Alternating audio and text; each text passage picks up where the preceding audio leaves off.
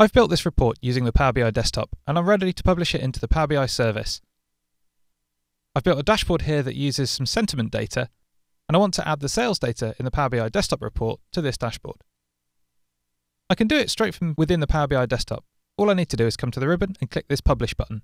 I'll be prompted to save my changes, and then I need to sign into Power BI. Now the Power BI desktop file is going to get uploaded to the service, and I'll get a notification when it's done. I can even open it directly from here, and it will just take me to a browser page where I can see exactly the same report with all the same visuals on it.